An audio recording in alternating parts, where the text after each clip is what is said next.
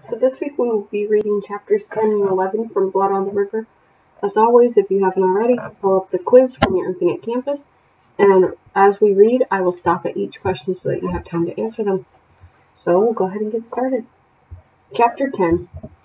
The people in all places kindly entreating us, dancing and feasting with us, strawberries, mulberries, bread, fish, and other their country provisions, whereof we had plenty. For which Captain Newport kindly requited their least favours with bells, pins, needles, beads, or glasses, which so contented them that his liberality made them follow us from place to place, and ever kindly to respect us. Captain John Smith, a true relation of such occurrences and accidents of note as hath appeared in Virginia. Captain Newport goes off exploring with 8 or 9 gentlemen and a dozen sailors. They leave in the shallop, the small boat they put together here in Virginia, so they will be able to navigate the narrow riverways. He takes Captain Smith along to be an interpreter with the Indians. They go in search of gold and silver, and to find that new passage to the Orient everyone is talking about. They don't take many provisions with them. They say the last time they went exploring, each time they approached a village, the natives invited them in and fed them like kings. So question number 1. What did the natives feed the gentlemen like? What did the natives feed the gentlemen like? So with that, we'll keep going. In Jamestown, we continue to work. We build a chapel for Reverend Hunt. We hang an old sail between 4 trees as an awning to protect us from sun and rain, and nail a bar between 2 trees for the pulpit. The walls are rails of wood that let the sunlight right in, and logs on the ground are our pews. Reverend Hunt calls us together for prayer, to thank the Almighty for all that we have, and to ask for protection. It still has not rained, and our wheat fields and gardens are wilting. We have found no freshwater springs nearby, and so we are still dependent on the river for water. Richard, James, and I spend the afternoon bringing buckets of water from the river to dump on the tiny new shoots. When I take a drink, I find it is still salty, and I wonder if we are killing the young plants rather than saving them. So question 2. Why does Samuel think they are killing the plants? So why does Samuel think they are killing the plants? What does he think they're killing them with? Keep going. Richard and James keep to themselves, talking to each other, but not to me. I think about what Reverend Hunt said about being kinder to James. But if they treat me as if I am not there, how can I be nicer? Maybe not yelling at them, not calling them names, not hitting them. Maybe that is enough. So, question 3 is a short answer. Do you think that Samuel's plans to be nicer to James and Richard will be enough to change their minds about him? Why or why not? So your answer could sound something like, I do not think that Samuel's plans to be nicer to James and Richard will be enough to change their minds about him because, or I do think because. So make sure you restate the question, give your answer, and then give your explanation. So 3 parts. Restate, give your answer, and give the explanation, okay? And we'll keep going. After supper, there is evening prayer in the new chapel. Reverend Hunt says we will have common prayer every morning and evening from now on, and 2 sermons on Sundays. By dusk, I am so tired I can hardly wait to get to bed. It is cloudy. There will be no moon tonight. I go off into the woods to relieve myself. I hear a rustling nearby and squint in the half-light, but I see nothing. Was it a deer? Maybe just a squirrel or a rabbit. As I walk back to camp, I hear the sound again and whip around. This time I see a form. Something dark slip behind a tree. The hair on the back of my neck bristles, but maybe it is just one of the other men relieving himself as well. Who's there? I call. No answer. I take a few steps toward the tree where the dark form slipped away. Wingapo, I called out. Silence. It must have been a deer, I think. I go back to our camp. So, question number 4. Why does Samuel yell out Wingapoo in the forest? Why does Samuel yell out Wingapo in the forest? So, remember what people use the word Wingapo to announce themselves. So why do you think Samuel would be using it?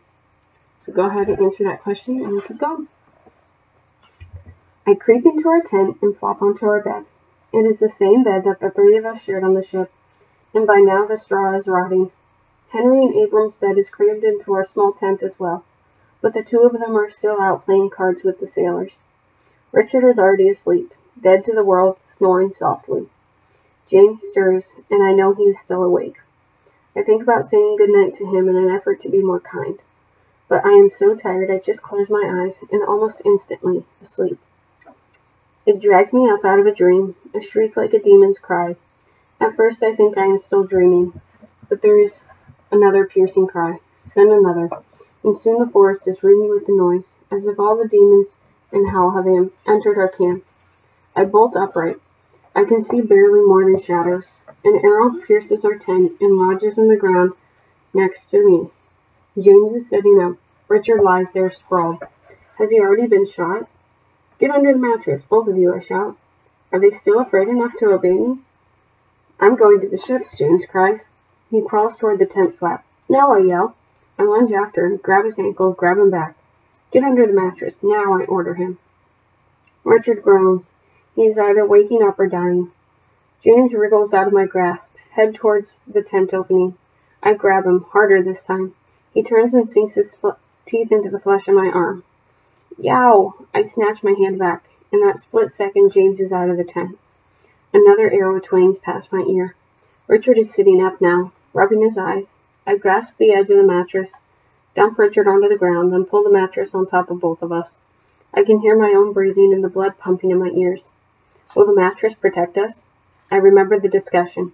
An arrow will fly right through a mattress, you idiot. No, it won't. Yes, it will. Won't. Will.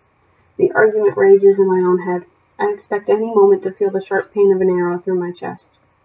All around us I hear footsteps, shouting that god-awful shrieking, the twang of arrows being shot, men crying out in pain.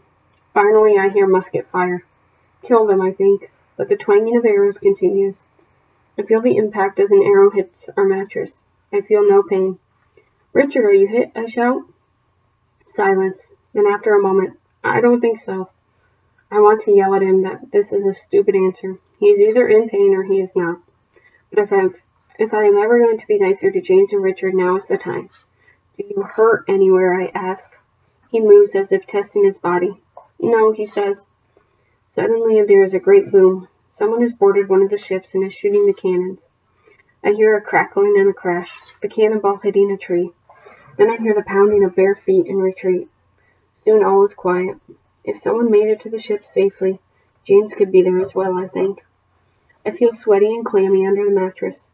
I think we can come out now, I say to Richard. We both heave the mattress off of us. Outside men come with torches, calling out, Who is wounded? Who is shot? We crawl out of the tent and find Abram lying there, an arrow in his side. I was just coming to bed, he says in a weak voice. I guess I didn't quite make it. Here, I call out. A man is wounded here. 2 men come and lift Abram. He groans. We'll get you to the doctor, they say. James, he went to the ships, I tell Richard. We make our way down toward the river bank where our ships are moored. Along the way, we step over arrows lying everywhere on the ground. Captain Gosnell comes walking up from the river. I realize he must be the one who fired the cannon. He is carrying something draped over his outstretched arms.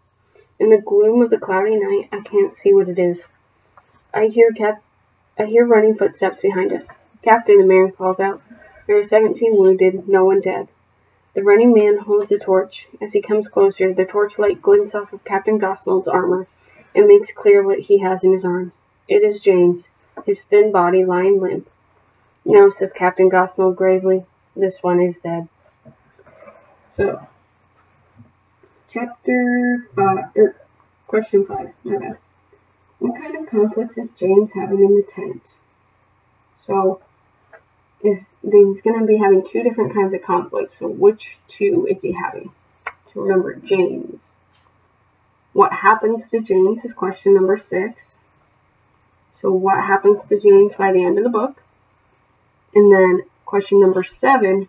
Do you think Samuel could have prevented what happened to James? Why or why not? So, again, restate the question and then give your answer why. So it could be, I don't think Samuel could have prevented what happened to James because. So make sure you have that restating of the question as well as your explanation. And that finishes chapter 10.